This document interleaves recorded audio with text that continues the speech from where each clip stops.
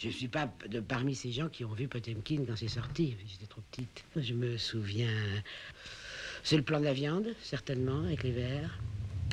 Et puis la petite tente dans laquelle est couché le mort et devant laquelle s'arrête la première personne. Et quand les autres marins mettaient en joue sur le pont du cuirassé. Puis au moment où l'officier commandait le feu, un grand marin moustachu qui criait un mot qui s'étalait en lettres énormes sur toute la largeur de l'écran. Frère.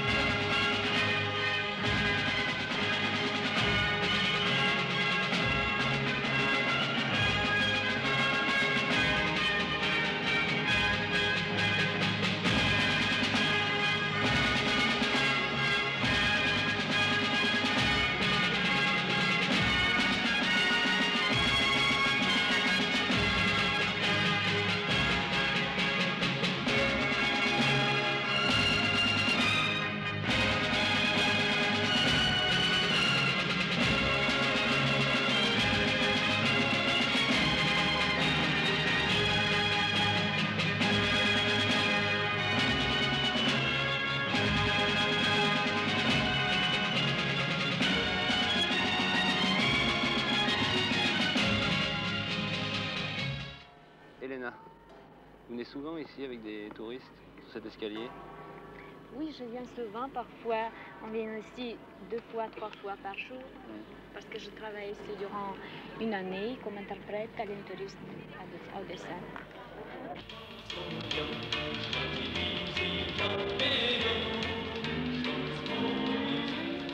Et tout a basculé avec les années 60. À ce moment-là, on sort de la guerre froide, la révolution de 17 est au musée, et d'excellents esprits considèrent que l'humanité a enfin atteint l'âge de raison, que le seul problème est de savoir dans quel ordre et comment les peuples font accéder à un modèle universel de civilisation. Et puis ça bascule. À Cuba, en Chine. Mais s'il fallait mettre un nom sur ce qui a tout cristallisé, c'est évidemment le Vietnam.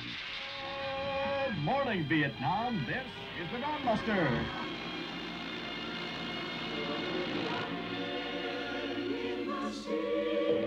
Okay, we're inbound to the target now. We're down in Four Corps. We'll be approximately Oh, about 35 miles south of Can Tho, down near Ca Mau in the southern Ca Mau Peninsula of South Vietnam. And we're going to make a strike of 4 Sky Raiders. Each aircraft we carry normally 6,000 pounds of bombs, and it's absolutely outstanding. Today you will see bombs and napalm, and that 2 of our aircraft, lead and number 2, are carrying bombs. We'll have 500-pound bombs and 250-pound general-purpose bombs, and 3 and 4 will have napalm, so it should be fairly exciting. We should see a little ground fire and a lot of napalm burning and maybe even some Victor Charlie. Beaver 2-3, Bull Moose, over. Roger, go ahead. We've had some reconnaissance by Viking down there. We're asking them to go back in and mark specific positions and lines of positions. They've encountered some bunkers about 40 meters south of the river at various places, but we'll try to get them smoke and tell you what it is. Over. There you go. Okay, follow his bomb. 1 to him. Okay, his bomb there, Simcoff. Okay, they should hit now. Okay, look out to the right now. Okay, right down there. Okay, napalm now. There it goes. Ah, look at it burn. Look at it burn.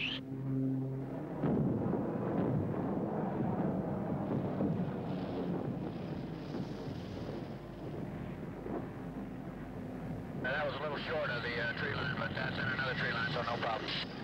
You got strafe left, Jake? Roger, we'll make 2 strafe passes for you. Roger that. Move on in. Okay. See, I'm going very low now to avoid the gunfire.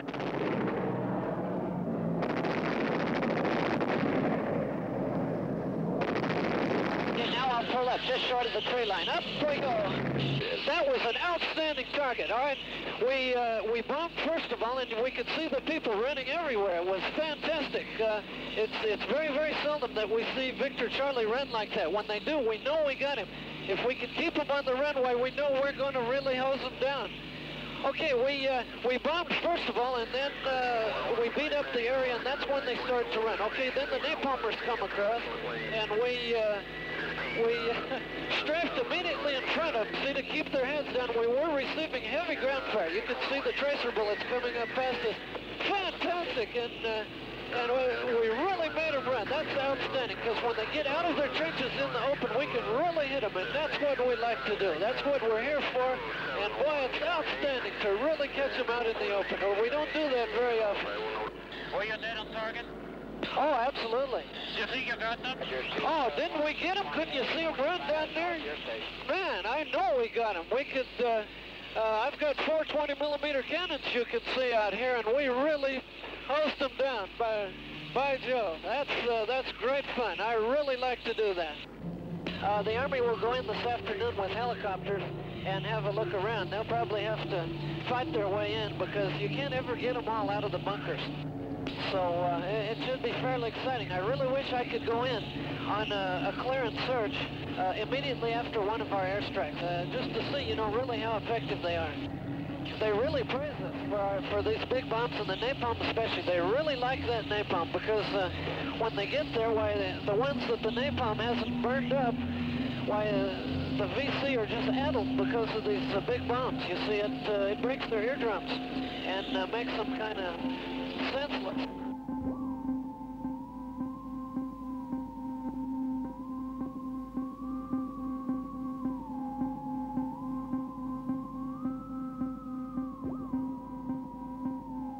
La guerre du Vietnam, dans les années 60-70, c'était la guerre d'Espagne d'aujourd'hui. C'est la guerre d'Espagne d'aujourd'hui.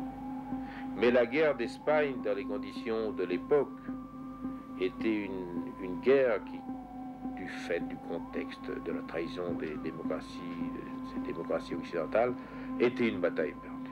Elle a été une bataille qui a permis de mobiliser, de cristalliser, de retarder, mais était une bataille objectivement perdue. Alors que la guerre du Vietnam, c'est la guerre d'Espagne d'aujourd'hui, mais avec la possibilité de vaincre l'impérialisme à un point donné du globe.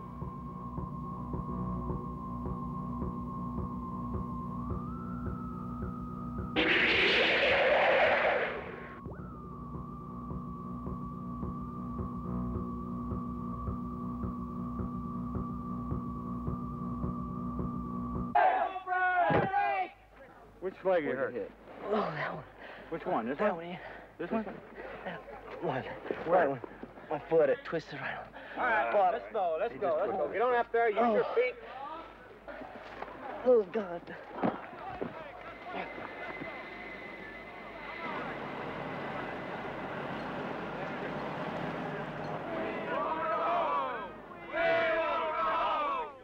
C'était pas une mutinerie, c'était la simulation d'une mutinerie. C'était comme tout le reste dans ces camps, un spectacle. C'était tout un répertoire de la guerre anti-subversion. C'est un grand jeu. Special Forces soldiers take their jungle training in the Everglades of Florida and in the Panama Canal Zone. One of the subjects highly stressed during this training is the art of camouflage. If there are any questions, I'll be happy to answer them at this time. If not, please follow your guide to the next station.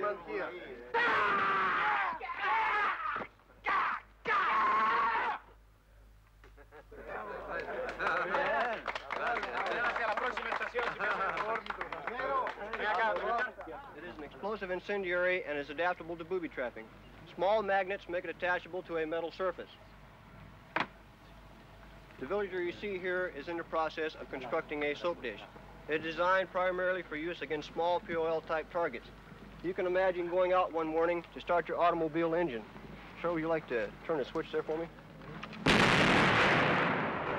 That was a soap dish attached to a 1-quart can of gasoline. You can imagine what would happen had that been on your car. Les types de toutes les nations, là, surtout de l'Amérique latine, qui étaient là, comme au salon de l'auto, pour voir les derniers modèles, la dernière technique, pour apprendre, pour acheter, pour voir les procédés anti-subversion. Él estaba explicando a ustedes el uso de la guerra psicológica. Cómo es que por medio de guerra psicológica se ha llevado a cabo operaciones, se han obligado a tropas o han inducido a tropas a rendirse. But to reach larger and broader audiences with greater speed, we have high-speed multicolored printing presses, powerful and highly mobile loudspeaker systems, and mobile radio broadcasting stations.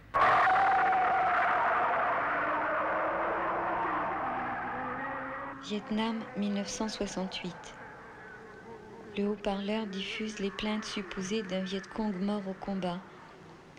Sa famille le réclame, mais, dit-il, il est trop tard, je suis mort. Et il adjure ses compagnons de quitter la forêt avant de mourir comme lui.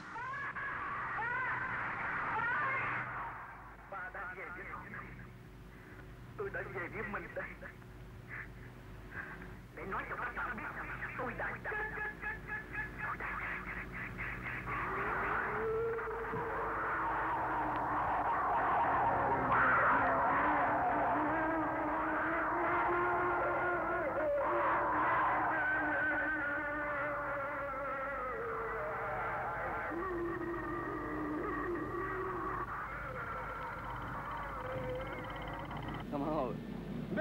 Making him. That's a fine boy, that. Yeah, been in the woods too long. Let's see. Gonna get rough now. What's this? It's like a hat. I always worn one of these hats. They're all right. Can I join your guerrilla band now that I got a hat? Huh? I wouldn't join your guerrilla band if it was the last guerrilla band in the world. Sorry. I'm sorry, miss. I just can't see too well. Tastes good, huh? Good stuff. Vietnam, 1966.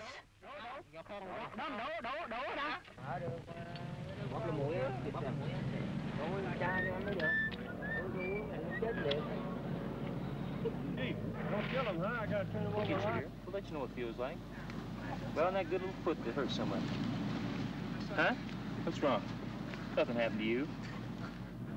He'll talk. Sure he'll talk. You got another telephone line again.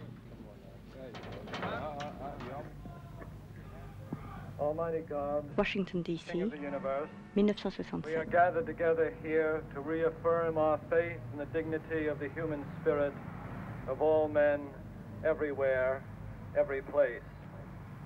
Strengthen the resolve of these young men who are called upon to resist the draft. Strengthen the resolve of those of us who come together to support them. May we all have courage and yet generosity. May we all have singleness of purpose and yet love. And may the leaders of our nation hear our cry. When we come to power in 1972, we will appropriate $10 billion for 5 years to repatriate the colored people back to Africa. And this will be done, it's very easy to do it because the war will be over by then because we'll win the war if it's still on. And all this money being wasted on welfare, foreign aid to countries that stab us in the back can be used to repatriate the Negroes back to Africa. Yes, we will. And we'll give each Negro family of 10 or 5 or more $10,000 to start out a new life in Africa. Now, for the communists and traitors, they will be held before a board, a court. If they're found guilty, they'll be immediately executed. Oh! We want victory, not surrender! Victory for America!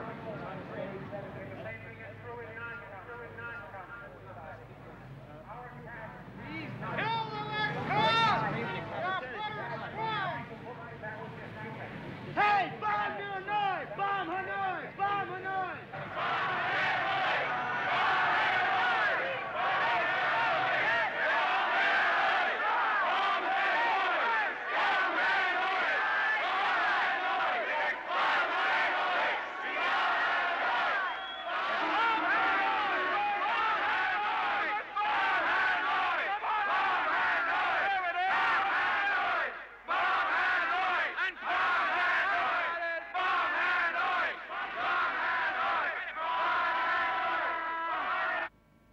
Le Vietnam, il faut y réfléchir, ça a été pendant longtemps et c'est encore le seul problème qui peut rassembler des masses en Suède et à Paris, aux États-Unis et à Moscou, à Pékin comme à New Delhi ou à Alger. C'est-à-dire que peut-être jamais un peuple n'a été placé par l'histoire à un tel point de convergence de toutes les contradictions mondiales. Et c'est à partir de cette lutte du peuple vietnamien que les gens sont sentis concernés dans le monde entier, qui se battent pour l'indépendance nationale, qui se battent pour le socialisme, qui se battent pour la paix. Tous se sont sentis concernés par le peuple vietnamien. Et ce qui est, à notre avis, exemplaire, c'est à la fois la modestie du peuple vietnamien et son réalisme. C'est un peuple, sous la conduite de son parti, qui n'a pas de récrimination, d'amertume, mais qui n'a pas d'illusion, qui compte d'abord sur ses propres forces. S'il peut rassembler tout son peuple sous la direction d'un parti communiste, bénéficier de la solidarité des pays socialistes et des peuples dans le monde, en n'oubliant jamais que c'est d'abord sur lui qu'il doit compter. Et en même temps, en ce qui concerne le peuple vietnamien, il est certain que pour un esprit intelligent, en guillemets, et réaliste, décider de libérer le Vietnam face à l'engagement américain, c'était apparemment une folie.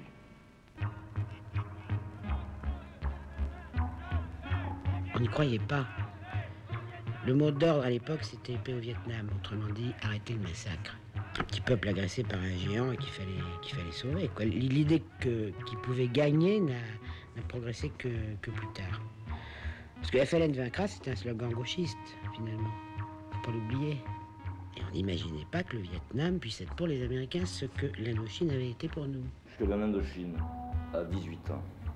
Et puis je suis rentré en France à 20 ans. Je me suis rendu compte que tout ce qui m'avait été expliqué en Indochine par des copains militants, parce que j'ai connu en Indochine un certain nombre de gens qui s'appelaient combattants républicains. C'était des officiers communistes. Ils sont tous morts d'ailleurs. Et on m'avait envoyé en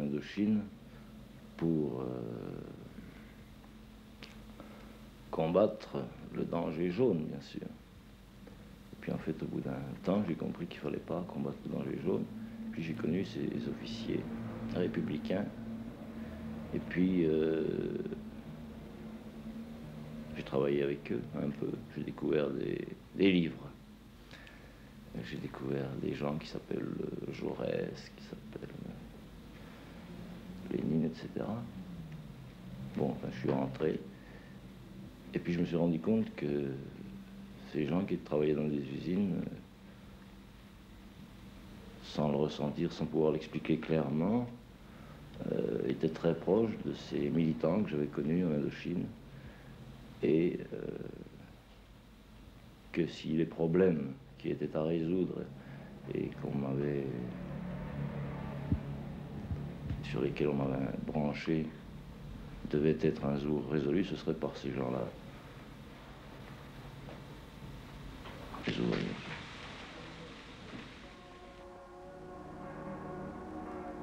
Saint-Nazaire, 1er mai 1967, fin de l'une des plus longues grèves de l'après-guerre à Sud Aviation.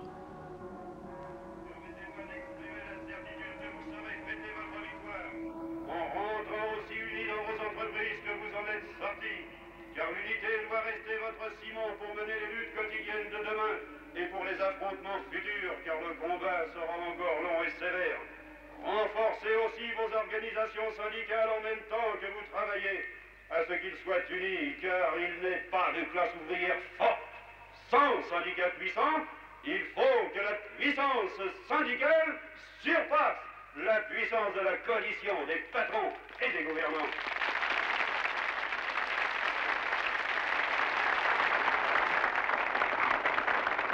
Pour rattraper les salaires qu'on a perdus? Pour rattraper la situation, oui. Pour environ 2 ans, 2 à 3 ans, sûrement. Je ne suis pas tout certain. Mais pratiquement, comment vous avez tenu là, pendant ces 2 mois? Pour ceux qui étaient grévistes ou vous? La tenue, c'est que les pêcheurs nous ont donné un bon coup de main. Hein, on a eu du poisson. Là, on fallait faire la queue au poisson, quoi, comme au pain pendant la guerre, pareil. Alors ça m'a rappelé de mauvais souvenirs. Ça a été pénible. Oh, c'était pénible. C'est une façon de parler, parce que je vous dis, on avait cette espèce... Moi, je vais vous citer un exemple d'un vieux, 60 ans, 62 ans. Il me dit, je me sens revivre depuis 2 mois. Des gens qui, autrefois, pas si longtemps, regardaient à débrayer 1 heure ou 2 heures, ont fait 2 mois de grève. Ils se sont aperçus qu'il y avait tout un tas de choses dont ils croyaient que c'était indispensable pour leur existence, qu'ils pouvaient s'en passer finalement sans trop de dommages pour eux, et que toutes ces choses-là n'étaient pas absolument essentielles pour leur vie, mais ce qui était essentiel, c'était leur dignité d'être des hommes. Ça va pas s'éteindre, cette affaire-là. On va en parler pendant longtemps. Il n'y a pas de problème, on en parlera pendant longtemps de ça.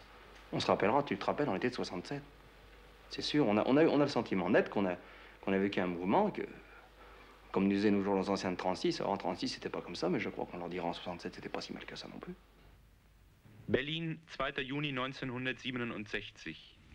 Extrait d'un film militant allemand, produit par les étudiants de l'Université libre de Berlin. An dem Journalisten Karimpo Shirazi, an den Ministern Hossein Fatemi und Lofti, an 71 oppositionellen Offizieren, an Hunderten von Kommunisten, an ziviler Bevölkerung und Studenten. Les événements du 2 juin, c'était alors que le Shah était à Berlin et que les étudiants ont manifesté contre le Shah et qu'un étudiant a été tué. Dass selbst 400 Millionen Dollar jährlich kassiert und seine Untertanen bei nur 70 Dollar hungern, wird von der Berliner Landesregierung empfangen. Nous allions vers le Shah et il est venu vers nous. Très simplement. Den Demonstranten gegenübergestellt ein Schlägertrupp der persischen Geheimpolizei. So waren wir es recht erschrocken. Dr Schwelm, le père d'un étudiant. 12 dieser jungen Männer plötzlich bewaffnet mit Latten und Stöcken und Totschlägern auf uns zuliefen. Der ging erst so links und rechts um, dann kam er mit erhobener Latte auf mich zu und hinter mir die Zuschauer dachten, der schlägt dem Alten den weißen Kopf ein und die rissen mich dann so plötzlich nach hinten und sodass ich zu Boden fiel.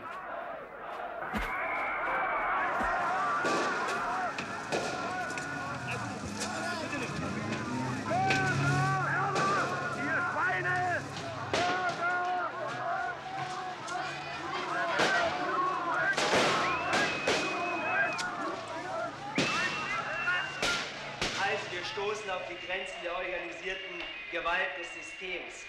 Unter diesen Bedingungen zeigen unsere Demonstrationen eine sehr große Schwäche. Sie sind nicht organisiert, niemand manipuliert sie, sie stehen und fallen mit der Selbsttätigkeit der Demonstranten. Das ist eine große Chance, denn nichts wird manipuliert, aber auch eine große Gefahr, weil die organisierte Gegengewalt uns fertig machen kann wie am 2. Juni. L'Allemagne a été un stimulant. Un stimulant pourquoi? Parce que les étudiants allemands nous ont montré que l'on pouvait avoir à l'université non seulement des revendications corporatistes, mais aussi des revendications et une contestation radicale de la société poussant à une transformation radicale de cette société. C'est en ça que l'Allemagne, effectivement, est un stimulant.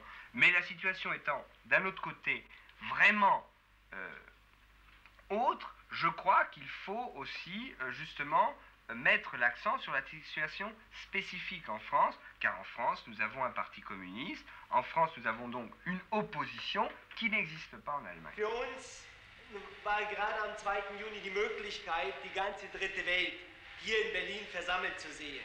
Denn schließlich steht der Schah und repräsentiert der Schah einen Teil der dritten Welt. Und diese dritte Welt wird 1970, wo sie die Hälfte der Weltbevölkerung ausmacht, nur ein Sechstel aller Dienstleistungen und Güter haben. Nun sind wir hier in den Metropolen dazu verpflichtet, wir, die wir ein bisschen Bewusstsein entwickeln dürfen. Das ist kein elitäres Bewusstsein, allein wir haben die Chance, es zu tun, müssen gegen dieses System, was notwendigerweise zur Katastrophe drängt, müssen gegen das System mit aller Gewalt vorgehen. Le 11 avril 1968, Rudi, en vélo dans les rues de Berlin, se fera tirer dessus et restera gravement blessé. Il avait écrit « Il faut révolutionner les révolutionnaires », la formule clé du grand tournant des années 60. 10 ans plus tard, Daniel Cohn-Bendit pourrait dire en se retournant vers ce passé: c'était la révolte étudiante, une floraison d'utopie révolutionnaire auquel il ne fallait laisser à aucun prix leur chance dans ce pays. Nous n'oublierons jamais comment a commencé ce carrousel de la mort. L'attentat contre Rudi le datait pour les Allemands. Pour les Français, c'était l'arrestation et la condamnation de Régis Debray en Bolivie. J'y étais. J'ai vu sur les murs de la Passe les vivas fidèles, les faucilles et les marteaux, et aussi les affiches qui réclamaient la mort pour ce jeune philosophe, théoricien de la guérilla qui avait publié aux éditions Maspero un livre intitulé « Révolution dans la Révolution ». Presque la même phrase que Rudi. Ce livre, dont on accordait l'inspiration et même un peu plus à Fidel Castro lui-même, circulerait aussi bien dans les maquis sud-américains que dans ces librairies des grandes villes d'Europe ou d'Amérique, où se rassemblait la littérature de la nouvelle gauche, où toute une génération venait puiser et affermir sa foi révolutionnaire. Attention, disait Maspero lui-même, il ne suffit pas de lire, ce serait trop beau qu'un seul livre déclenche la révolution.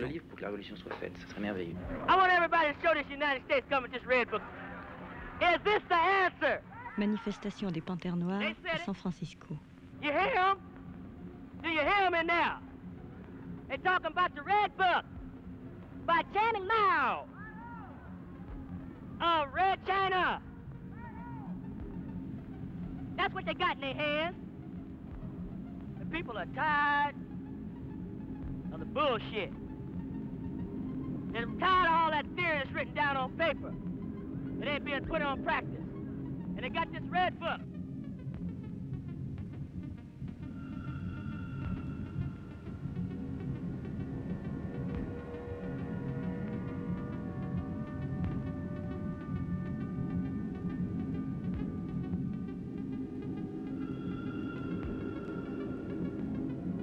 L'impression profonde, c'était d'abord que cette génération avait enfin son 1917, qu'elle était enfin contemporaine de quelque chose de considérable. Et cette chose était la révolution culturelle, c'est-à-dire, dans cette phase-là, la subversion, la submersion des institutions et du parti lui-même par une vague révolutionnaire, qui, sans le visa personnel de Mao, aurait été considérée partout comme contre-révolutionnaire.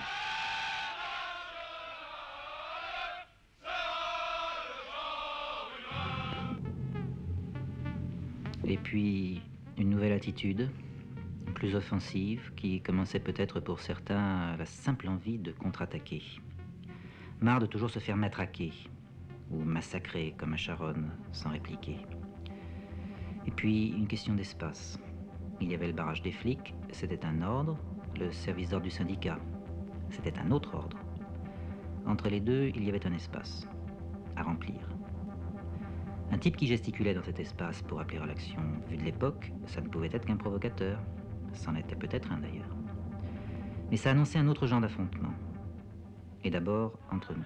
Quand à la fin de la manif d'octobre 67, le problème de la dislocation se réglait à coups de tatane entre jeunes de la CGT et ceux qu'on appelait à l'époque les pro-chinois, ça n'était pas un banal débordement, c'était quelque chose de nouveau, ça avait un nouveau sens.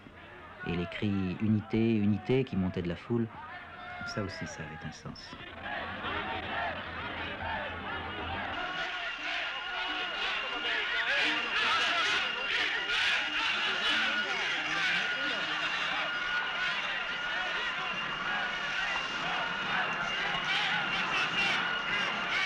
C'est là qu'on a vu émerger cette chose qu'on allait appeler la nouvelle gauche. Mais peut-être est-ce qu'on avait fait moins attention dans cette même année 1967 à l'arrivée de la nouvelle droite. En 1967, Giscard d'Estaing m'a demandé si j'accepterais de m'engager à ses côtés dans l'action politique et de prendre en charge en particulier l'organisation du Parti des Républicains indépendants, qui était un parti tout neuf, tout nouveau. À l'époque, on avait tendance à penser que c'était des artifices assez misérables. Aujourd'hui, avec le recul du temps, on voit que c'était bien des artifices assez misérables. J'espère que si je fais des fausses notes en musique, ça m'évitera de faire des fausses notes en politique. Paris perdu, car la politique changeait plus vite que la musique. À Besançon, et aussi à Vèze et aussi ailleurs, une longue... Un nouveau style de grève avec occupation, jamais vu depuis 1936. Un nouveau style de revendication, où il ne s'agissait plus de négocier sa place dans la société, mais de remettre en cause cette société elle-même, apparaissait dans les luttes ouvrières. C'était bien la révolution dans la révolution. Et nous n'avons vu rien de fortuit, quand en pleine grève de la Rodiaceta, nous avons appris le 13 mars 1967 que Fidel Castro était en train de rompre violemment avec les partis communistes orthodoxes d'Amérique latine. Hay quienes se autotitulan revolucionarios y sin embargo están contra el movimiento revolucionario. Tratan de desalentar a los pueblos en su esfuerzo por liberarse. Tratan de explotar cualquier revés que tengan los revolucionarios para desacreditar la lucha revolucionaria contra el imperialismo. Es decir, que en vez de inculcarle a los pueblos el sentido de la lucha, el deber de luchar, la obligación sagrada de luchar, tratan de sembrar el desaliento, el desconcierto, que apoyan a los que se oponen a la lucha guerrillera, que apoyan a los que desertan del movimiento revolucionario guerrillero. Tenemos, por ejemplo, el caso de Venezuela, donde la dirección reaccionaria, derechista del Partido Comunista de ese país, ha traicionado a los guerrilleros, abandonándolos en las montañas. Traicionó a los hombres que precisamente mantuvieron en alto las banderas de la lucha revolucionaria y que continúan luchando.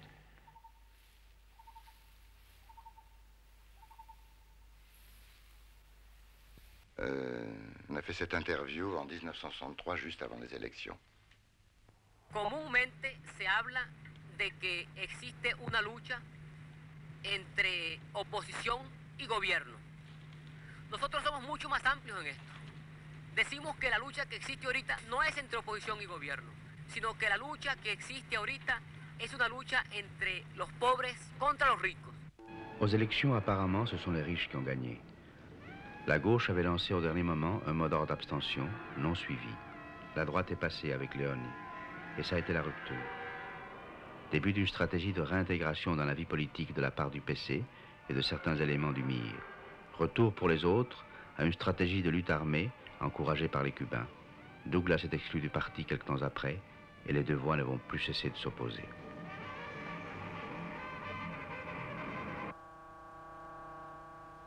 Rien de commun avec la Chine, sinon l'hérésie majeure. Le parti n'est plus l'expression unique de l'avant-garde. Il peut être contesté et dépassé. Non pas que les partis communistes soient systématiquement opposés à la lutte armée, comme on le dira un peu vite au quartier latin. Mais le problème c'est direction du parti ou direction du maquis. Et la réponse cubaine, celle de Douglas et plus tard du Che, celle de révolution dans la révolution est sans équivoque. Unité de la direction politico-militaire incarnée par le foyer de guérilla. Dans sa variante la plus stricte, on appelle ça le fauquisme, la théorie du foyer. Mais de toute façon, La question de la direction unique est au centre du débat. Elle explique un peu ce qui se passera en Bolivie. Et c'est là, au Venezuela, que s'est consommé le schisme du mouvement révolutionnaire latino-américain, au risque de faire de la guérilla un fer de lance sans lance. Y desde luego, el defecto principal de las guerrillas en América Latina ha sido la falta de experiencia. Y esa falta de experiencia se va adquiriendo con el tiempo. Naturalmente que hay algunos latinoamericanos que tienen bastante experiencia sobre eso, como es el caso del comandante Ernesto Guevara. Yo no tengo la menor duda de que en cualquier país, en cualquier frente guerrillero de América Latina, donde puedan contar con la cooperación del comandante Ernesto Guevara, se van a seguir al pie de la letra los principios fundamentales de la lucha guerrillera. Y será un buen ejemplo para demostrar cómo cuando se aplica de manera consecuente la técnica correcta y el arte de la lucha guerrillera, no hay fracaso posible. Realicé una entrevista con Fidel. Mario Monge, secrétaire général du PC bolivien. El Che ya no estaba en Cuba, pero yo me imaginaba en dónde se encontraba, o por lo menos de dónde había salido. Supe en esa oportunidad que él había marchado hacia el Congo cuando hizo su despedida de modo tan espectacular por esa carta pública que lo conoce todo el mundo. Fidel, me recuerdo en esta hora de muchas cosas, de cuando te conocí en casa de María Antonia, de cuando me propusiste venir, de toda la tensión de los preparativos. Un día pasaron preguntando a quién se debía avisar en caso de muerte, y la posibilidad real del hecho nos golpeó a todos. Después supimos que era cierto, que en una revolución se triunfa o se muere, si es verdadera. Siento que he cumplido la parte de mi deber que me ataba a la revolución cubana en su territorio, y me despido de ti, de los compañeros, de tu pueblo, que es ya mío. Haciendo un recuento de mi vida pasada, creo haber trabajado con suficiente honradez y dedicación para consolidar el triunfo revolucionario. Mi única falta de alguna gravedad es no haber confiado más en ti desde los primeros momentos de la Sierra Maestra, y no haber comprendido con suficiente celeridad tus cualidades de conductor y de revolucionario. He vivido días magníficos y sentí a tu lado el orgullo de pertenecer a nuestro pueblo en los días luminosos y tristes de la crisis del Caribe. Otras tierras del mundo reclaman el concurso de mis modestos esfuerzos. J'ai, malgré la part de romantisme révolutionnaire qu'il peut y avoir dans les rapports qu'on peut avoir avec lui, c'est quand même un type qui paye de sa personne ses idées. Et ça, en ce moment, il n'y en a plus tellement. Ce que vous cherchez quoi chez Guevara, c'est quoi? C'est un maître à penser? De maître à penser, je pense qu'au départ, bien qu'on ne le définisse pas, on en a quand même un. Hein. C'est quand même Marx. Et vous trouvez pas que Marx a un peu vieilli, non? Mais enfin, oui, Marx...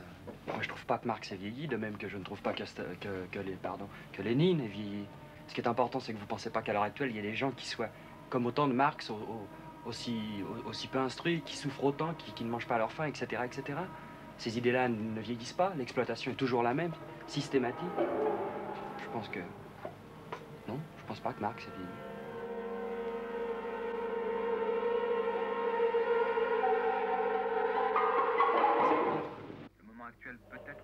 Y hay que decir que un factor ha contribuido a esa falta de suficiente instrucción política, y ese factor ha sido, más que el uso, el abuso de los manuales de marxismo-leninismo.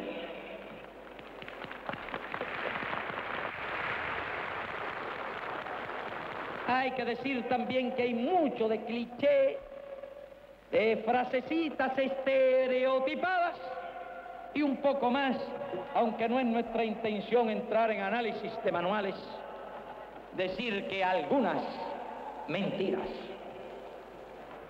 Porque muchas veces Se considera que los revolucionarios son únicamente los que están ubicados en la fila de algún partido o en alguna secta. Y nosotros creemos que hay muchos revolucionarios entre la gente joven, entre incluso mucha gente sin partido. Gente nueva que no está conforme con la forma tibia, débil, pseudo-revolucionaria con que se manifiestan algunos de los que se califican revolucionarios. Porque cuando en una ocasión o en dos ocasiones se mencionaron los famosísimos cohetes intercontinentales, aquí todo el mundo al otro día empezaba a hablar de cohetes intercontinentales y contaba con ellos como si realmente los tuvieran en el bolsillo. A nuestro juicio, tendía a crear una cierta mentalidad acomodaticia en la idea de estamos defendidos, vamos a cruzarnos de brazos. Cuando realmente lo único correcto, lo único inteligente, lo único verdaderamente revolucionario era pensar siempre en sí mismo, pensar siempre en las propias fuerzas y no dejar de hacer jamás el máximo esfuerzo por si un día nos viéramos en la necesidad de enfrentar una agresión directa de los enemigos imperialistas, pensar primero en nosotros mismos y únicamente en nosotros mismos y estar siempre dispuestos a vender muy cara nuestras vidas sin esperar que venga nadie a defendernos. Il y a une pénible réalité. Le Vietnam, cette nation qui incarne les aspirations, les espérances de victoire de tout un monde oublié, est tragiquement seule. La solidarité du monde progressiste avec le peuple du Vietnam ressemble à l'ironie amère que signifiait l'encouragement de la plèbe pour les gladiateurs du cirque romain. Il ne s'agit pas de souhaiter le succès de la victime de l'agression, mais de partager son sort, de l'accompagner dans la mort ou dans la victoire. Si nous analysons la solitude vietnamienne, nous sommes saisis par l'angoisse de ce moment illogique de l'humanité. L'impérialisme américain est coupable d'agression. Ses crimes sont immenses et s'étendent au monde entier. Cela, nous le savons, messieurs. Mais ils sont aussi coupables, ceux qui, à l'heure de la décision, ont hésité à faire du Vietnam une partie inviolable du territoire socialiste. Ils auraient effectivement couru les risques d'une guerre à l'échelle mondiale, mais ils auraient obligé les impérialistes américains à se décider. Ils sont coupables, ceux qui poursuivent une guerre d'insultes et de crocs-en-jambes, commencée il y a déjà longtemps par les représentants des deux plus grandes puissances du camp socialiste. Comme ce peuple est grand, comme il est stoïque et courageux. C'était le célèbre texte. Créer 2, 3, plusieurs Vietnam, voilà le mot d'ordre. Un texte effrayant parce que seule la logique est effrayante, qui ne laissait aucune place à l'esquive ni au compromis, et qui fait comprendre pourquoi, dans les louanges qu'ont suivi la mort du Che, on percevait si clairement la voix du soulagement.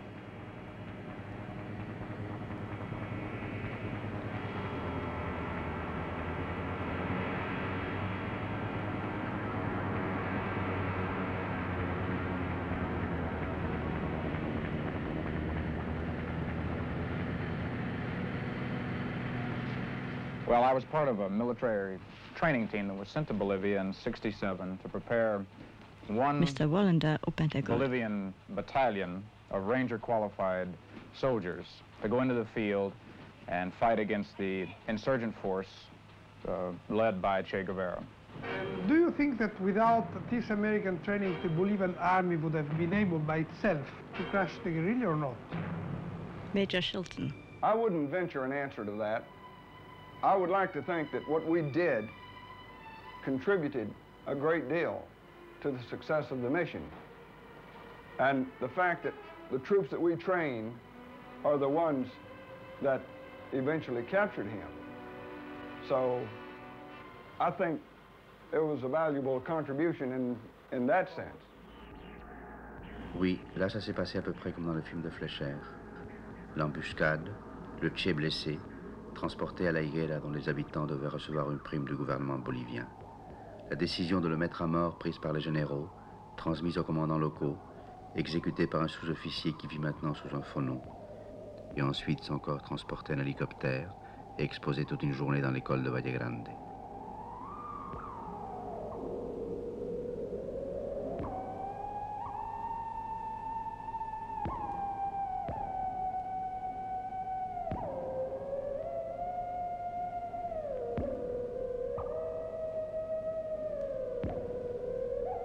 En que aparecían otras fotos. Télévision cubaine, octobre 67. Esta otra. Tal vez no se puedan percibir muy bien por televisión porque ya están tomadas aquí un periódico.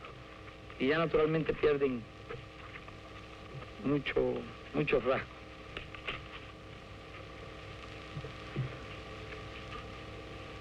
Y se hizo una reunión de Estado Mayor para decidir lo que se iba a hacer con el Che. Esa decisión fue tomada en La Paz. Do you know why the Bolivians made that decision? Would have been better to keep Che Guevara alive. Would have been not such myth like it is today. Well, I don't know. Again, I would say this. If the Bolivians had had a prisoner like Guevara in their jails, they would have had a very significant political problem. If you remember what happened with Regis Debray, the international press made fools of the Bolivians. On m'a tout simplement, non, proposé de me remettre en liberté au cas où je signais une rétractation idéologique publique. Because of the romantic nature of Debray, and because of the fact that the Bolivians, I don't think, were really capable of dealing with this in an international context, they looked very foolish, and it caused certain problems in the government. Now, I can only speculate that the Bolivians were not unhappy that Guevara died in the field, because to have him as a political prisoner would have been very significant, would have caused significant difficulties for them. Can you say, in your view, which were the faults of the guerrilla groups in their operations in Bolivia? What were the faults? Yes. What were the errors they committed? Oh, offhand, the most significant, I suppose, was the failure of Che to get the support of the Communist Party in Bolivia, the Bolivian Communist Party. Mario Monge, secrétaire général du Parti communiste bolivien. Con responsabilidad todos los documentos, no han de encontrar un lugar donde exista un compromiso del Partido Comunista o de cualquier dirigente individualmente para colaborar con la guerrilla del Che en el país. No hay. Y sin embargo el Che aparece en este país. ¿Qué es lo que puede explicar toda esta situación? Habrá que llevar en cuenta lo que ocurrió en el Congo, habrá que llevar en cuenta el tiempo transcurrido desde su desaparición en Cuba, habrá que llevar en cuenta finalmente una situación de explicación ante la propia opinión pública. Él mandó su carta de despedida para el Congo y él no podía pensar, ni ningún revolucionario puede pensar, que va a ir primero al Congo, va a vencer y después va a ir a otro país y también va a vencer. No, se supone que él iba allí y donde probablemente tendría que entregar su vida, pero cosa que no ocurrió por una serie de factores. Y entonces él se ve obligado a tener que salir del África y buscar una salida. Él mismo me dijo en la conversación, yo a Cuba no podía volver. Para mí se había cerrado eso. Yo me había despedido a paso marcial. Entonces tenía que buscar otro lugar donde aparecer. Y Bolivia se presentaba las condiciones por algunas cosas que ellos llevaban y por el hecho de que nosotros estábamos en proceso de preparación que ellos lo conocían. Entonces, él me dijo, yo no te puedo dar la dirección revolucionaria, no te puedo dar la dirección porque tú no crees en la guerrilla. Tú tienes planes diferentes. Tú estás preparando, tú crees en una insurrección, en un levantamiento de carácter nacional, sin fecha, sin tiempo fijo, esperando la agudización o la presentación de algunas contradicciones. Yo le dije, sí, tú me entiendes, Así yo pienso, porque no creo que esto pueda llevar a la revolución. O sea, si hoy usted tuviera un encuentro con el Che, hoy aceptaría. Yo pienso que el Che comprendería mejor esta situación. Yo creo que más que yo comprender la táctica del Che, yo creo que él comprendería el criterio que yo le exponía el año 1967. Aún más, yo creo que el Che me daría la razón. Une analyse immédiate peut dire comment un dirigeant d'une telle valeur ait pu finir dans une telle aventure, fusillé dans un ravin. Bon. Certains pourraient dire c'est un échec, enfin cette fin est la marque d'un échec. Pendant que d'autres voudraient y voir, au contraire, une valeur exemplaire de succès. À notre avis, là, l'exemple du Che, c'est d'avoir cristallisé d'une façon exacerbée à la fois les contradictions et une volonté de libération. Et à notre avis, c'est là beaucoup plus que dans telle ou telle péripétie qu'il faut s'expliquer pourquoi de Caracas à Buenos Aires ou à Santiago, l'image du Che domine des manifestations.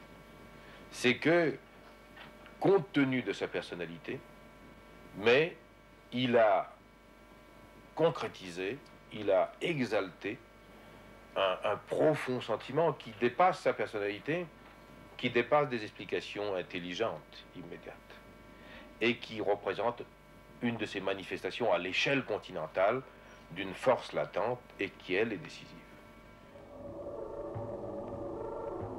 L'année 1967 aura vu apparaître une race d'adolescents assez étrange. Ils se ressemblaient tous, ils se reconnaissaient immédiatement entre eux. Ils semblaient habités d'une connaissance muette mais absolue de certaines questions, de certaines actions, et sur d'autres, ne rien savoir. Leurs mains étaient incroyablement habiles à coller les affiches, à échanger des pavés, à écrire à la bombe des phrases courtes et mystérieuses qui restaient dans les mémoires, tout en cherchant d'autres mains qui transmettent un message qu'ils avaient conscience d'avoir reçu sans le déchiffrer totalement.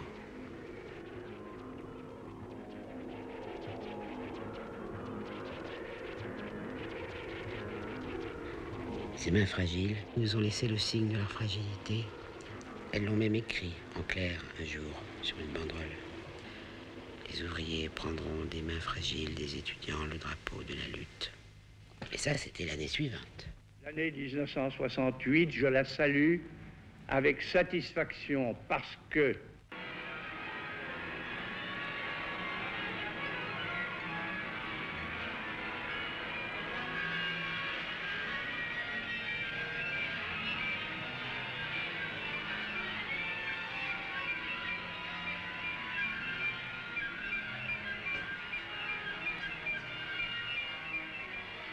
moi, ça m'est arrivé en mai 68, boulevard Saint-Michel.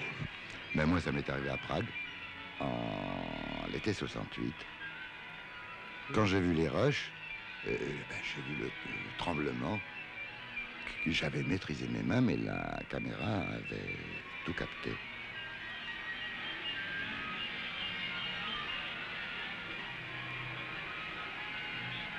À Santiago du Chili, la caméra s'était mise toute seule au ralenti. Peut-être simplement l'émotion de voir utiliser à contresens ces arroseuses que j'avais vu tant de fois utiliser contre des manifestants de gauche en d'autres occasions à Berlin, à Louvain et aux États-Unis.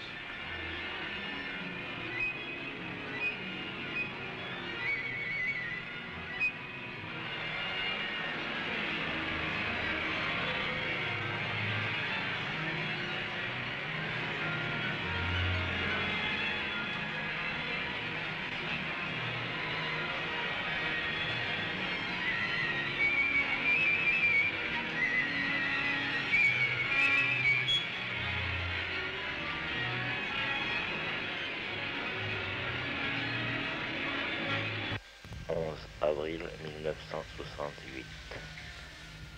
11 avril 1968. Tout à l'heure, en sortant du boulot, je vais monter la garde, tout bêtement, à côté du cercueil d'un certain Léon Nico, mort à 82 ans. Mort, comme tous les vrais communistes, dans le dénuement le plus total. Sa famille, c'est le parti. Sa vie, ça a été le parti. Il l'a fondé et tenu à bout de bras et à bras-le-corps pendant plus de 20 ans. Il s'est fait matraquer 20 fois par les flics, à cheval ou blindé. Il s'est fait interroger 1000 fois par les flics. Il a passé plusieurs années de sa vie en prison. Je l'ai connu très peu, juste de quoi me rendre compte qu'il était d'une intelligence hors de la moyenne, d'une humilité grande, d'une douceur et d'une patience extrême. À part ça, il avait tout sacrifié au parti, c'est-à-dire à la classe ouvrière, tout, sa famille y compris. Il n'a jamais eu le temps de vivre, de voyager, de goûter à quoi que ce soit de ce pourquoi il se battait.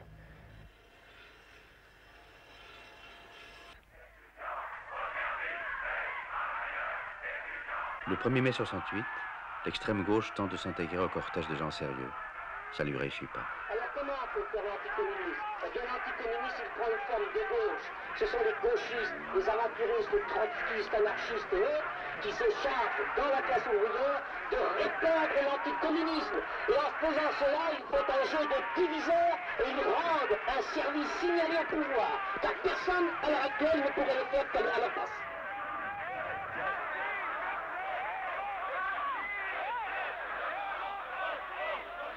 Le courage, c'est pas de hurler dans les rues « Ho Chi Minh, oh, oh » ou « Guevara, chi, chi ».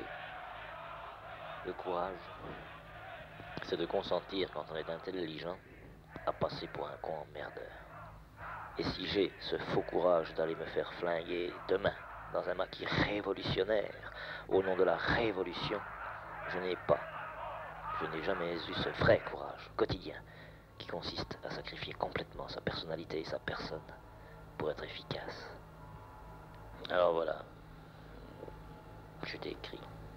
C'est pas vrai d'ailleurs, j'ai écrit autant à moi qu'à toi en ce moment, et probablement plus encore à 20 autres. Qu'est-ce qu'il faut te dire de plus? Qu'entre le côté château et le côté jardin, il y a la dictature du prolétariat. La classe ouvrière n'est ni belle, ni bonne, ni romantique. Elle est brutale.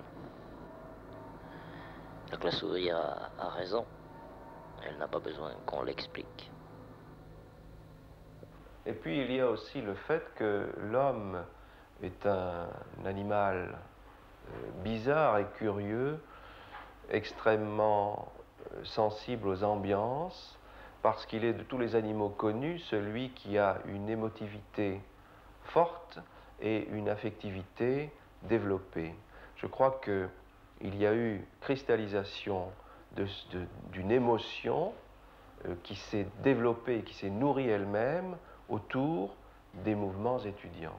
Parce qu'il ne faut pas oublier que tout est parti d'une prise de position de solidarité en faveur des étudiants à la suite des incidents provoqués par l'ordre à la police d'aller à la Sorbonne. C'est-à-dire que de fait, ici, nous occupons la Sorbonne.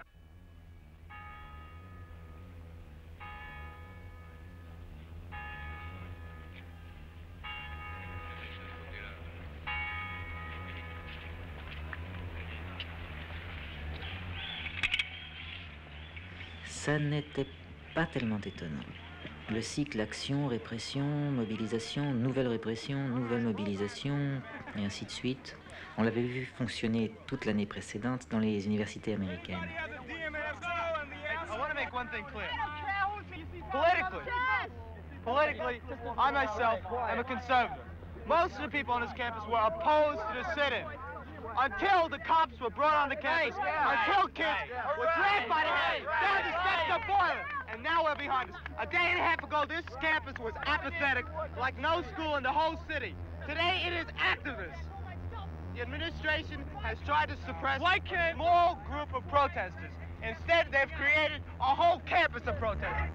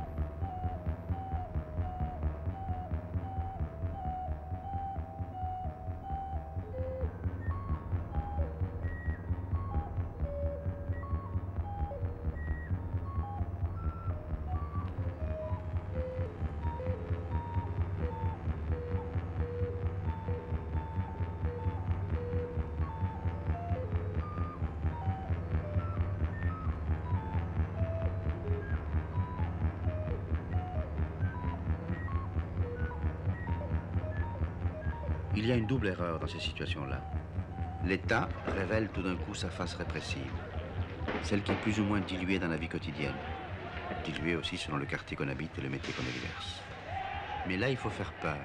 On sort sa police, avec de tout nouveaux affûtuaux qu'on ne lui connaissait même pas.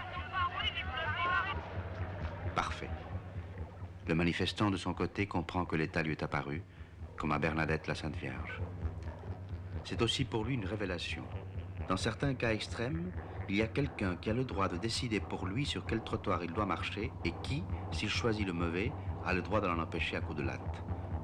Donc, cette chose qui m'empêche de traverser la rue, c'est l'État.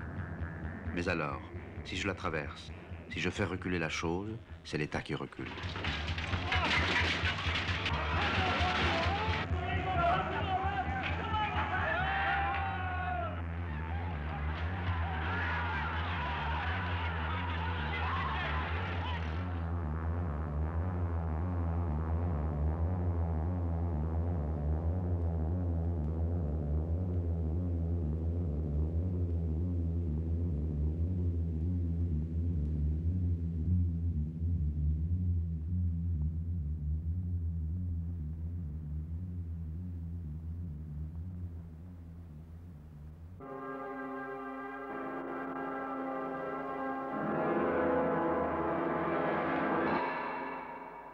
Que comptez-vous faire? Ce que je compte faire, c'est dire oui au dialogue constructif et non à la violence. Il faut mettre fin à l'escalade de la violence, il faut avant tout dépassionner, il faut ramener le sang-froid, il faut ramener le calme, il faut permettre à chacun de réfléchir. Aujourd'hui, toute une haine contre une certaine société ressort de la jeunesse qui est dehors dans la rue et qui font des barricades. Occupation du quartier latin sans provocation à la police. Nous n'attaquerons pas la police. Je demande, je vais vous l'expliquer. Je demande d'abord aux gens qui sont derrière moi à la barricade. Par exemple une barricade rue Trouin qui monte pratiquement à la hauteur du 2e étage et au-dessus de cette barricade flotte, comme au temps de 1848, flotte un drapeau noir, un drapeau rouge. Mais alors, dites-moi Jean Pégier, on a l'impression que tout ça se fait dans une atmosphère assez paisible, je dirais même bon enfant. Eh bien écoutez, jusqu'aux dernières minutes, ça se faisait, comme vous dites, dans un climat encore assez calme, mais nous avons des informations toutes récentes qui laissent entendre que la police va réagir. Alors là, je demande aux défenseurs de la barricade de se mettre non sur la barricade, car une barricade c'est fait pour se protéger, mais derrière la barricade. Donc pas sur les voitures, mais derrière les voitures. Écoutez, c'est plus souple, ça fait 1 heure que je parle. Allô, j'appelle tout de suite. De maison en maison, comme vraiment dans un combat de rue, comme ça se fait dans une véritable guerre. Ils vont de maison en maison pour déloger les manifestants qui se sont cachés dans les cours intérieures.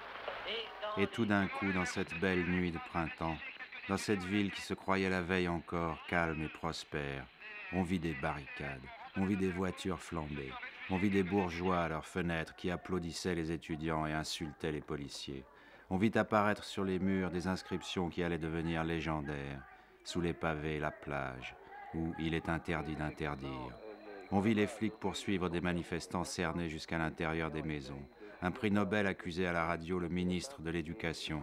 Et par la radio, justement, toute la ville et toute la France crurent que leur histoire était en train de se faire ou de se défaire au gré des chocs et des embrasements d'une seule petite rue du quartier latin.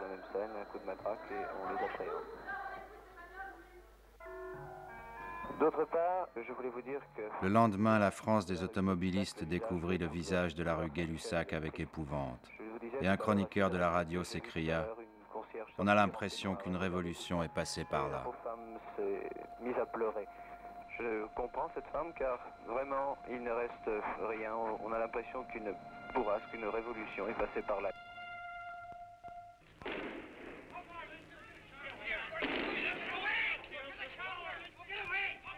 À l'échelle de n'importe quelle nuit d'Irlande, de n'importe quel affrontement sud-américain, la nuit des barricades était dérisoire.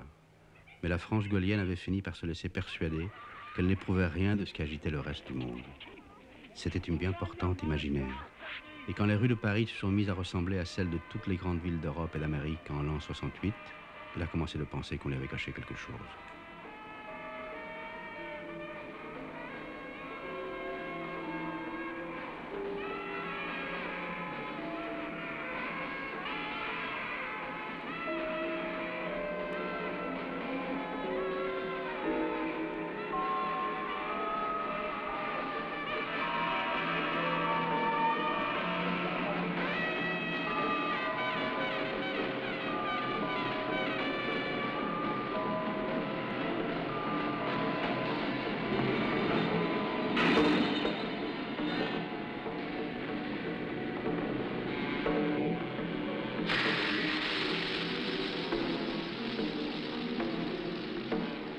C'est d'ailleurs un enseignement de cette époque que la violence des affrontements n'a aucun rapport avec leur suite politique.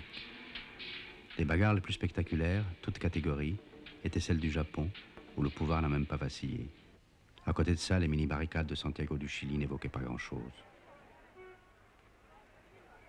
Une fiche dans une cinémathèque, mars 68, marche contre l'inflation, conduite par la sœur du candidat socialiste à la présidence de la République, Laura Allende. Une autre fiche de mars 68. Au Brésil, enterrement de l'étudiant Louis Edson, abattu par la police au cours d'une manifestation.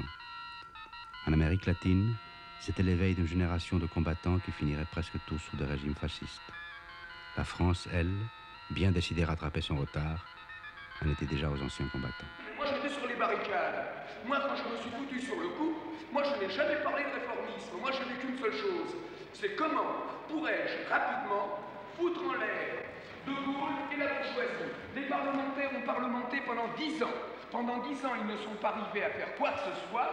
Nous, sur les barricades, nous sommes arrivés à faire fléchir le pouvoir. Donc, nous sommes en position de force. Je ne pense pas, à l'heure qu'il est, et très précisément à l'heure qu'il est, que l'on puisse dire si oui ou non le processus qui est engagé va renverser ce régime. Si vous me demandiez ce que j'en pense précisément, je dirais que je ne le pense pas à l'heure qu'il est.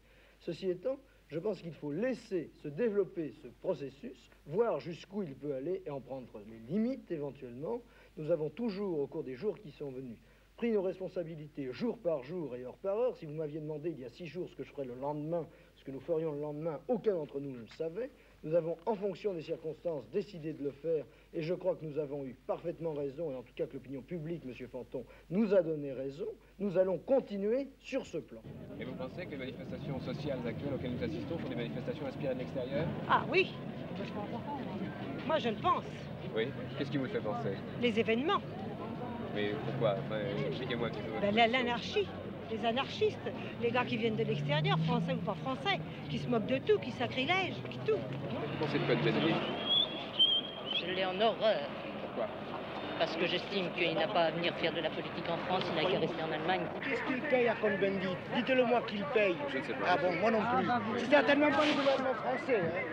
C'est certainement pas le gouvernement français. Qui pensez-vous, madame? Il a passé la frontière dans la voiture de l'ambassade de Chine. Voilà, je voulais le dire. Qu'est-ce qu'il paye? On dit beaucoup de choses.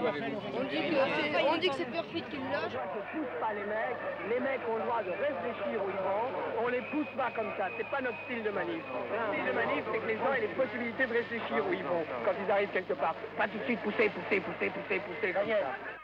Dans le 15 mai, les travailleurs de Cléon se mettaient en grève, entraînant dans leur mouvement l'ensemble des entreprises de la régie Renault et de proche en proche, l'ensemble des travailleurs du pays. Les objectifs qu'ils s'assignaient, l'ouverture... Mais il y a maintenant une chose qui est logique, c'est à nous l'usine, et nous sommes là. Et on en a payé un bout, hein. C'est nous les patrons.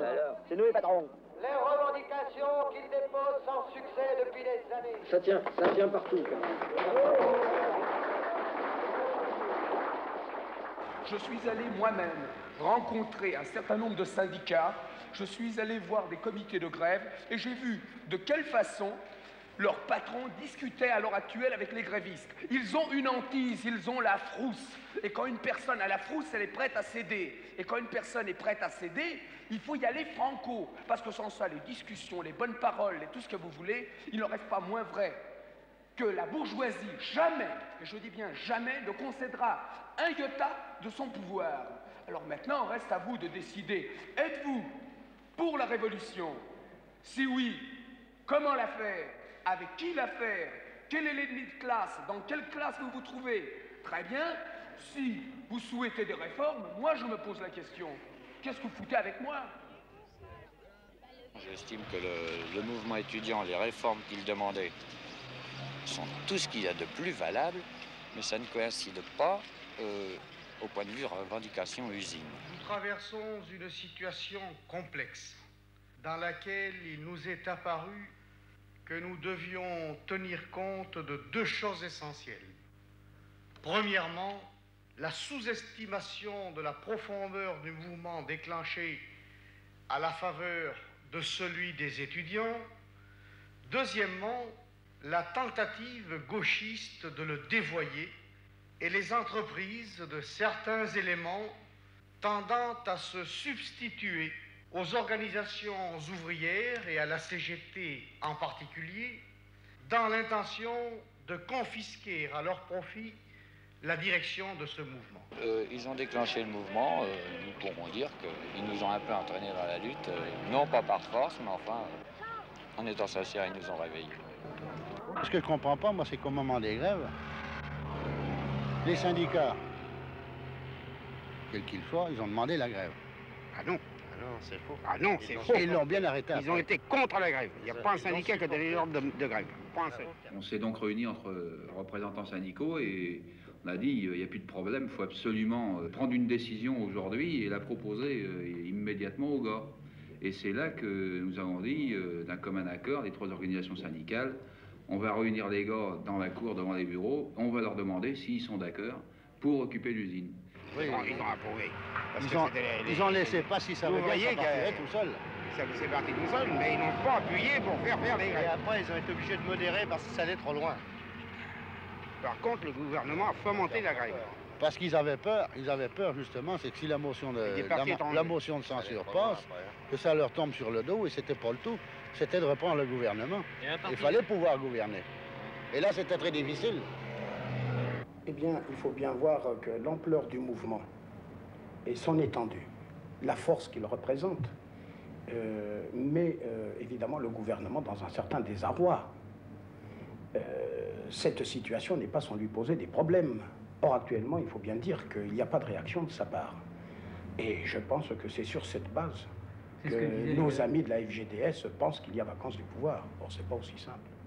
Je propose qu'un gouvernement provisoire de transition et de gestion soit aussitôt mis en place. Pourquoi c'est pas aussi simple? Ben, c'est pas aussi simple parce que il faut une alternative. Le mouvement actuellement se prononce pour des changements économiques et sociaux. Il faut donc que nous proposions à la classe ouvrière une solution. Cette solution, eh bien, c'est l'union des forces de gauche, un programme commun de toutes les forces de gauche. Et il n'existe pas. Et il faut par conséquent, de toute urgence, que les forces de gauche prennent leurs responsabilités et réalisent un accord sur un programme minimum commun de gouvernement qui ouvrirait alors clairement la perspective de l'alternative démocratique avec un gouvernement populaire. Aujourd'hui, par exemple, les travailleurs discutent notamment sur le fait de changement de pouvoir par un pouvoir de gauche, quoi. C'est ce qu'on ressent dans les discussions, dans les comités de grève de l'usine. Ils veulent aller plus loin maintenant. C'est pour ça que beaucoup de travailleurs voyaient beaucoup plus loin. Oui. Beaucoup plus loin, tu veux dire où? Faire la révolution? Non, il n'y a pas une question de transformation de régime chez nous. On voyait simplement une transformation de politique sociale, c'est tout. Je crois seulement qu'ils veulent non seulement un changement économique, mais un changement politique. Ils veulent les deux choses à la fois. Et c'est compréhensif, ils en ont assez. Bien sûr, il y a autre chose. Maintenant, on sent nettement d'ailleurs, plus ça va, plus il y a cette volonté de lutte pour un changement de politique. Hein, peut-être que les travailleurs, si on les consulterait, diraient non, on veut en finir avec ce pouvoir. On ne peut pas savoir. Bien sûr, parce qu'on parle à beaucoup de travailleurs, eh bien, c'est leur avis. Pour avoir des revendications, puis d'ici quelques temps, qu'on nous les reprenne avec le même régime, c'est pas la peine. Ils veulent un régime qui change politiquement et économiquement. Ça, moi, c'est ce que je ressens quand je discute avec les travailleurs. Et je pense qu'il faut se politiser à outrance, autant parmi nous que chez les ouvriers. Parce qu'en fait, il n'y a qu'un seul objectif, c'est liquider le patronat. Hein? Bon. Comment on va le virer? C'est le mot de la fin. C'est le mot du début. Parce que c'est à partir de là que tout commence, tu comprends? C'est à partir de là que la vie, elle devient bien. Quand il n'y a plus de patron pour vous emmerder, et pour nous emmerder, alors c'est là l'exigence. Le patron n'en rien à foutre aussi. Tu permets, il faut commencer par là. Comment on va le virer? Comment on va le virer? Eh ben là, il a été chancelant, mon vieux. Pas avec un bulletin de vote, déjà qu'il y en ait un qui... C'est pas avec le vote. Il est capable de diriger après lui. Oui, il y en a des... Il y a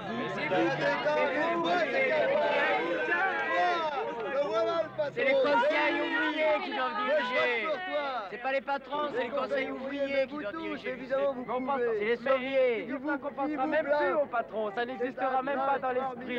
Patron, on ne connaît pas. La direction d'une entreprise, la direction d'une usine est devenue dans le monde moderne une affaire de spécialistes. On parle des sociétés de managers et effectivement, le responsable, le directeur d'une usine actuellement, c'est un technicien de la direction. De même qu'il y a des directeurs commerciaux, des directeurs techniques, etc. Je ne pense pas qu'un représentant syndical, quel que soit son génie, puisse d'emblée se trouver qualifié pour donner même son avis, enfin les avis sont toujours les bienvenus, mais pour peser dans une décision qui doit être prise par des spécialistes. Donc le patron, ce sera un conseiller, il faut qu'il devienne un conseiller, et non pas un patron qui se met dans sa poche, que nous allons gagner. Que pensez-vous de la cogestion? La cogestion, vous savez, je crois que c'est ou bien l'heure, ou bien alors il faut aller beaucoup plus loin dans le sens d'une révolution véritable, et il faut aller jusqu'où est allé en Russie le parti communiste après la Révolution, et mettre en place des structures révolutionnaires, c'est-à-dire la mise en place, soit par la Révolution, soit par le réformisme, mais la Révolution est tout de même au bout de l'évolution, des sections syndicales d'entreprise qui sont comparables à ce qu'ont été, à ce que sont en URSS les soviets d'entreprise. Et la section syndicale aboutit à ce que la direction effective des affaires et les grandes options qui sont à prendre par une entreprise soient décidées, soient au moins contrôlées par les ouvriers. Alors ça, c'est quelque chose de tout à fait nouveau. Je ne pense pas que le patronat, aucun patron, accepte d'aller jusque-là consciemment, parce que c'est signer sa propre démission et c'est dire « je ne sers plus à rien qu'à assurer une direction technique et à disparaître ». Il y a cohabitation impossible de deux mondes différents. C'est que la CGT n'a pas su, ou vraisemblablement n'a pas voulu, voir le caractère réel du mouvement en cours. Or, de toute évidence, ou alors les mots n'ont plus aucun sens, nous sommes en présence d'un mouvement révolutionnaire. Voyons, malgré l'interdiction du Parti communiste et de la CGT, ce qui se passe nous pouvons vraiment dire tout est possible. Le processus est enclenché et ce combat nous le mènerons jusqu'au bout, c'est-à-dire la seule solution possible, la révolution socialiste. La bourgeoisie française a confiance dans le Parti communiste parce qu'il est bien capable de gérer la situation et ne peut pas aller plus loin. Pourquoi ne peut-il pas? Pourquoi, pardon? Pourquoi ne peut-il pas aller plus loin, à ton avis? Parce que ces militants ont été, depuis qu'il existe, enfin depuis la guerre, même avant, ces militants ont été habitués à réfléchir suivant ce que les directions décidaient. Finalement, c'est Staline qui a tout détruit. Trotsky, il avait raison quand il disait on ne pouvait pas faire le socialisme dans un seul pays. Et Staline disait on peut le faire. Il me semble que l'expérience ait prouvé qu'on ait pu le faire. Non, je ne suis pas d'accord. Je pense qu'en URSS, c'est pas le socialisme, mais loin de là. Je crois que le système capitaliste, au sens traditionnel du mot, et que le système communiste, ou disons socialiste, puisque les communistes eux-mêmes disent qu'ils sont en économie pour l'instant socialiste, que le communisme viendra après, quand tous les problèmes seront résolus. Je crois que ces deux formes de société sont, à l'heure actuelle, périmées et qu'on assiste et on assistera à la mise en place progressive de structures nouvelles, soit dans une économie socialiste, soit dans une économie, ne disons pas capitaliste, mais libérale, qui pourront apporter peut-être des solutions et peut-être même, pourquoi pas, un rapprochement de ces deux tendances, puisque vous savez qu'en Russie, par exemple, on assiste actuellement à un revirement complet dans le maniement de l'économie, la réintroduction du profit, de la concurrence, etc. Donc ça n'est pas contradictoire. Mais c'est en second lieu, n'est-ce pas? C'est une phase seconde de l'évolution de l'économie soviétique et qui est d'ailleurs pleine d'enseignements parce qu'on y voit effectivement que le profit a été réintroduit dans la doctrine et dans le circuit économique et que la concurrence a été également réintroduite et il est établi que cette concurrence est devenue un moteur nécessaire pour l'ensemble de l'économie. Cela d'ailleurs a été facilité, je crois, par le fait que l'économie soviétique en est au stade des biens de consommation généralisés, après avoir, avec les premiers plans quinquennaux, résolu ou tenté de résoudre ces problèmes visant à l'industrie lourde et aux biens d'équipement. Je crois qu'au stade du bien de consommation, on est obligé d'en revenir à l'économie de marché, à la sanction de la concurrence et à la réinjection dans le circuit de la notion de profit.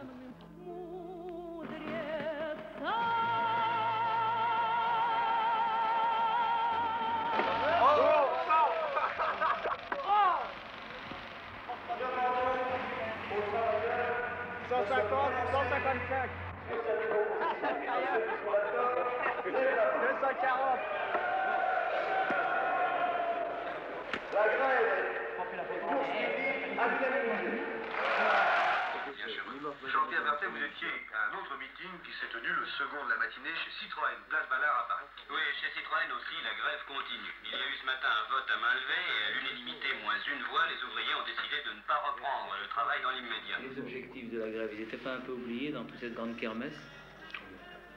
Non, les objectifs n'étaient pas oubliés, mais enfin, c'était à un autre niveau que nous, quoi. À un autre niveau que les travailleurs, c'était, si on veut. Ils savaient qu'il y avait des copains qui étaient responsables, qui discutaient avec les directions. Est-ce que les revendications précises ont été posées à la direction par le comité central de grève? Et lesquelles? Il y a là, comme ça, quelques petits Ça problèmes. nous informe aussi. S'il y a des discussions qui sont prises par les syndicats, on voudrait le savoir.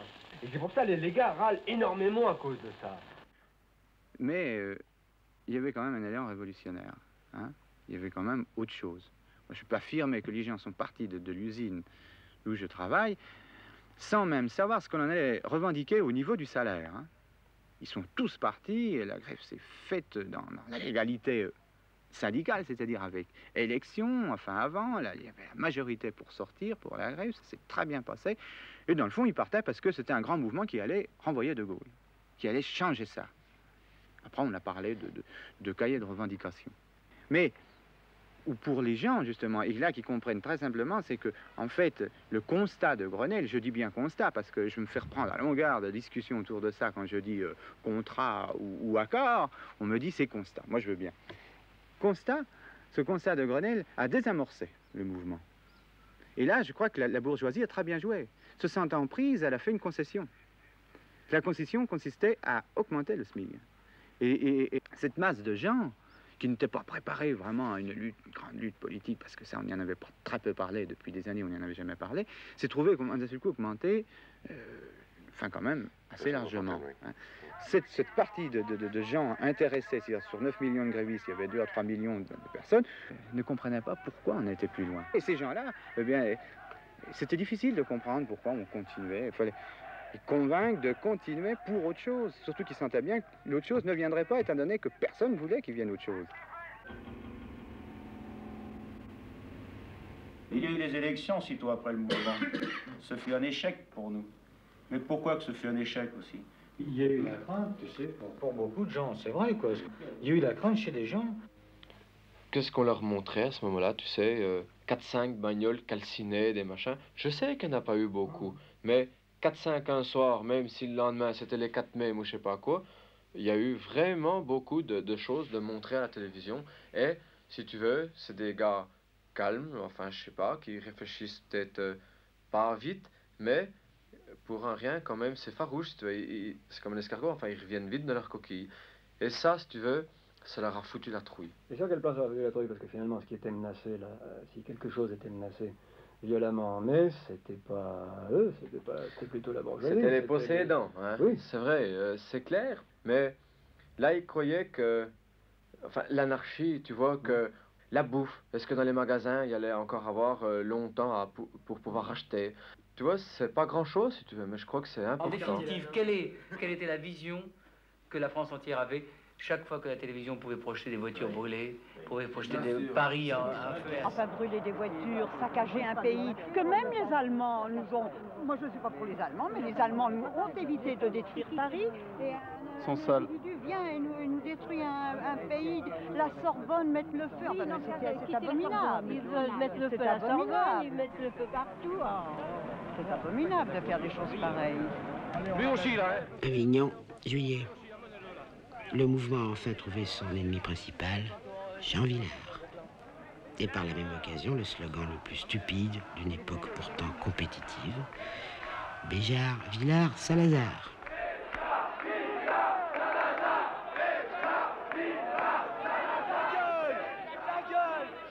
Ta gueule! Ils veulent parler! Je n'ai qu'une chose à dire, on n'a jamais interdit le spectacle du living.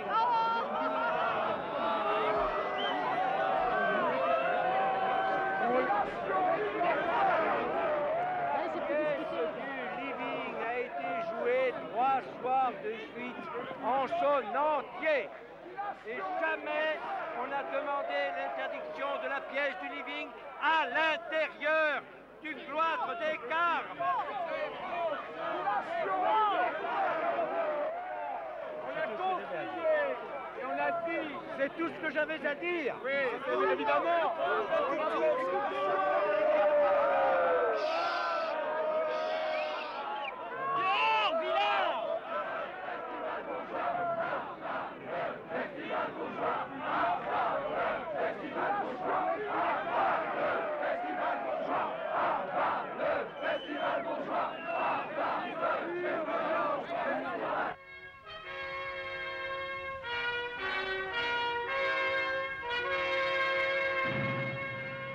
Je me souviens de la solitude de Villard.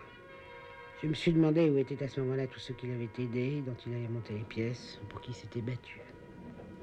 Bien sûr, c'était le reflux, le moment des amertumes et des folies, dont certaines ne sortiraient jamais.